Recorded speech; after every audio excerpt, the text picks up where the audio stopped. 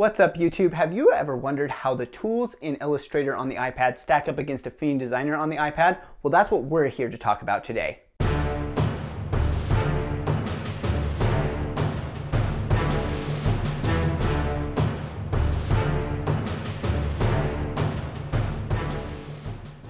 Welcome back. My name is Ben Nielsen. I'm a media design educator. You know, we've been doing this series as we've gone along, looking at each of the Adobe programs versus their Affinity counterparts, specifically looking at the tools inside of each. These are the tools that are along the left-hand side in the toolbar in each program. And it's easy to compare because each of these programs puts their tools in the same spot and divides them up very similarly. What we don't do is look at every single feature that exists inside of these programs. We do try and take a look where similar functionality may be somewhere that's not in the tools, but we don't always get to everything. And we don't take a look at all of the panels and all of the menu options. This is really just about the tools. So today we're going to go ahead and we're going to jump over to the iPad version. A lot of people in the comments on the desktop version, they really expressed interest in knowing how the iPad version stacked up against each other. So we're going to go ahead, jump in and check that out. Before doing that, I just want to note a couple of things. One, the Illustrator iPad version is pretty new. It's a lot newer than the Affinity Designer version, but it is based on the decades old program Illustrator on the desktop. So it hasn't had maybe as long a time to catch up on the iPad,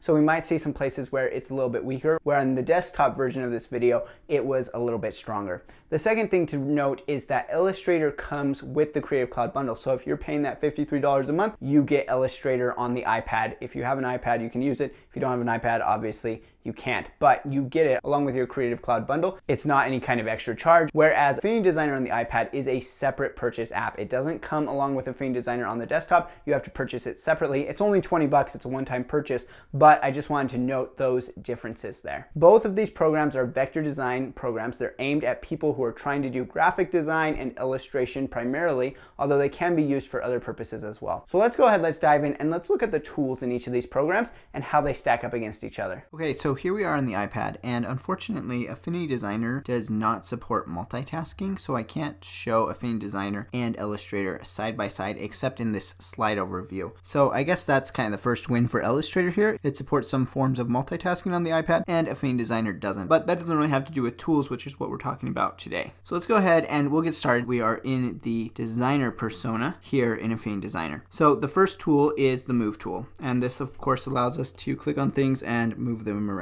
In Illustrator, the first tool is the selection tool. It's basically the same thing. Move, transform, all of those basic functions are here within each of these tools. For all intents and purposes, they're the same. Similarly, the next tool, the Node tool and the Direct Selection tool, will both allow you to select individual points and move them around.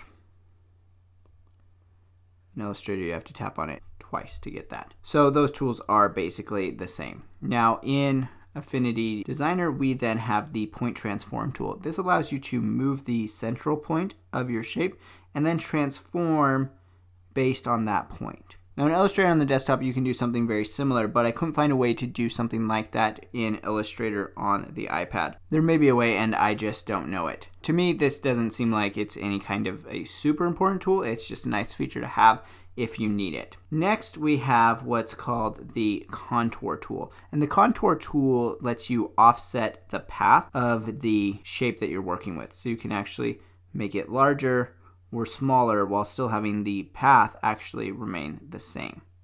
This is a very new tool in Affinity Designer, and there are some uses for it, but I haven't really found any super compelling case for it in my workflow yet, but some people may really like it. There's nothing like that that I could find inside of Illustrator. Of course, Illustrator on desktop has an offset path function. That's not a tool, but will actually allow you to offset the path as a separate shape while expanding it or shrinking it, and I haven't been able to find that inside of Illustrator on the iPad, so I'm not sure if that's there. If you know, go ahead and drop in the comments and let me know. Next, we have the Corner tool, and the Corner tool just allows you to select corners and round them.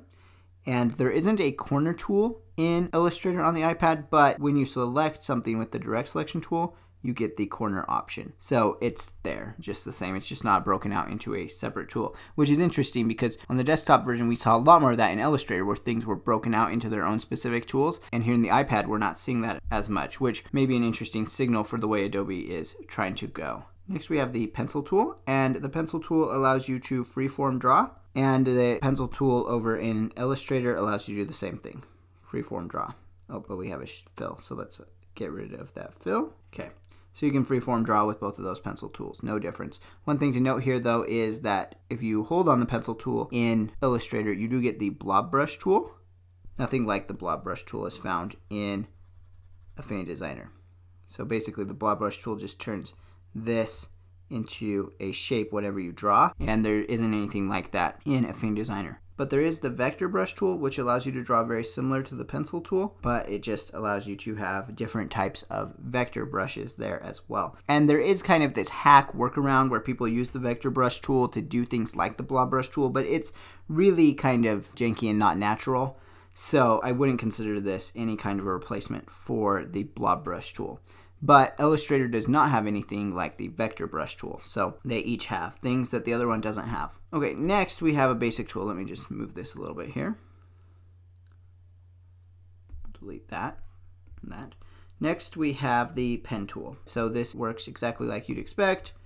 You're just going to draw out some Bezier curves there and make a shape. And of course, in Illustrator we have one exactly like that as well, where we can just draw our shape. So very similar functions in the pen tool, and you'll notice that Illustrator in this version, unlike the desktop, has not broken out that pen tool into like 4 different tools. There's just one tool to do everything, very similar to Affinity Designer. So it does seem like Illustrator is taking lessons from Affinity Designer as they're developing these iPad apps. All right, next we have the fill tool, and the fill tool is used to draw gradients. And Illustrator does not have a fill tool or a gradient tool on the iPad version, even though, of course, there is a gradient tool in the desktop version. There isn't one here, and that is because the ability to add a gradient is just found inside of the Properties panel. So under Fill, and then you just choose Gradient, and then you can make a gradient. One thing to note here is the third option under gradient is actually a freeform gradient. Then you have the option to add in all different types of points on your gradient and to work that way. And so that is something that Illustrator can do. It's not really a separate tool, but it kind of functions like a tool, and that it can be quite useful. And Affinity Designer doesn't have anything like that. Next, in the similar vein, you have the transparency tool. This just allows you to set different like gradient transparencies across your shapes. And so that allows you to have parts that are more or less opaque. And Illustrator doesn't have a transparency tool, but also in the gradient options in the properties panel, you can choose to set up transparencies as well. So really it's doing the same thing. Okay, next we have the vector crop tool. And the vector crop tool just allows you to crop out parts of a vector shape non-destructively. It's acting very much like a clipping mask, and Illustrator doesn't have a vector crop tool. I'm not sure if it really needs one. It does prove useful sometimes, but it's not necessary because you can achieve the same result using a clipping mask. Okay, then we get to the shape tools. And if you remember from the desktop version, this is really where Affinity shines because there are tons of shape tools. All kinds of things. Whereas when we get to Illustrator, Illustrator still is sticking with its old tried and true 4 shapes. That's all you get, nothing else. And I don't know why they're doing that. It doesn't seem like it would be that hard for them to give us more options in the shapes. You'll just have to make your own shapes. But a good thing to bring up here is that as far as the shape builder tool goes, which if you don't know what the shape builder tool is, it allows you to merge shapes together. So let's go ahead and select 2 shapes here. And we don't have the shape builder tool in the tools on the left hand side, but we do have it underneath this Pathfinder option right here. So we can choose to use shape builder instead of one of the Pathfinder options. And then we can combine our shapes together that way. So that's there. Of course, that doesn't exist in Affinity Designer, but Affinity Designer does allow you to combine shapes. Just show you here. Using the menu option. So you can merge those together using that. So you can achieve very similar results in both programs. So next we have the text tool here in Affinity Designer. And there are 2 different options here. There's the art text tool and the frame text tool. Art text means that it won't use a bounding box and create multiple lines. And frame text says that whatever you set as the frame, it will use that as a bounding box and then it will create multiple lines. Whereas over here in Illustrator, you have the type tool and the vertical type tool. And so it's just a little bit different in that Affinity Designer doesn't have anything you can do for vertical type, and Illustrator just has the type tool and the vertical type tool, no artistic type tool. And that can seem interesting until you find out that you do have the option within the properties panel to actually change the text container to point text, which will essentially do the same thing as artistic text tool. You can make it bigger or smaller without having to go in and actually change the font size. So very similar in that regard. And then lastly, here in Affinity Designer, we have the color picker tool, which of course allows you to pick up any colors. In Illustrator, that would normally be called the eyedropper tool. It looks like it's not there, but it actually is found just inside of the color wheel here. So then you can get your color picker and then you can go around. Obviously, this isn't quite working very well because of how small my screen has to be here, but it works fine. The other thing to note here is that you do have under the edit panel, you have the copy appearance and paste appearance options, which are more powerful than just picking up colors. So Illustrator does have that functionality here, you just don't see it right off the bat. Okay, lastly, before we move into a few things that are present in Illustrator but not in Affinity Designer, let's go ahead and just note that there are these other personas in Affinity Designer, like the pixel persona, which has a lot of tools very similar to Photoshop or Affinity Photo. None of those are, of course, present in Illustrator, so it is a more powerful program that way. And then lastly, there's this export persona, which allows you to do slices. So let's go ahead and take a look at just a few tools in Illustrator that don't have any options in Affinity Designer. So we already talked about the blob brush tool. Next to that, you'll find the eraser tool. And the eraser tool just allows you to divide shapes like this. And that functionality, you really have to kind of hack your way around that. I talked about that in the desktop video, so I won't go into how you would do that here because it is a little bit more involved. Under that, we also have the import tool, which is this little picture here. So that will allow you to import different photos and files. And in Affinity Designer, it's interesting, there isn't a tool on the iPad version, even though there is on the desktop version, but we do have that option right here under the menu and then place image. So very similar functionality that way. Also right above that in Illustrator, you have the artboard tool.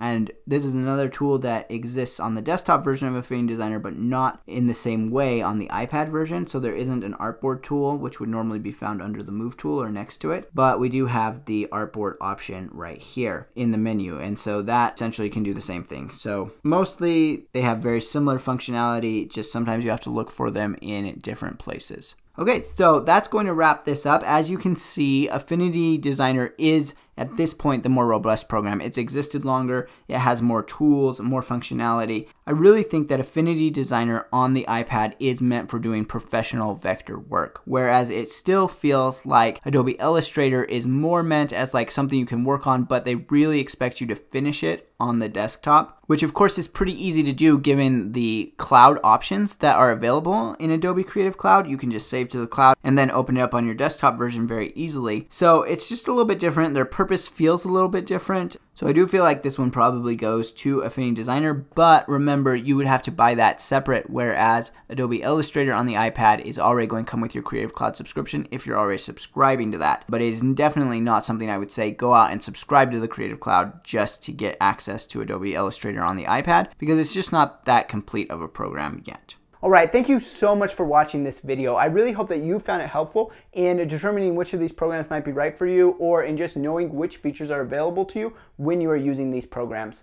If you have thoughts on this, go ahead and drop those down in the comments below, and of course, let me know other types of videos that you'd like to see as well. Don't forget that I have lots of courses on Skillshare all about Affinity Designer and other Affinity programs, and I'll link to all of those in the description of this video. So if you'd like to support this channel and learn something new, go ahead and check those out as well. Thanks so much for watching, and I will see you in the next video.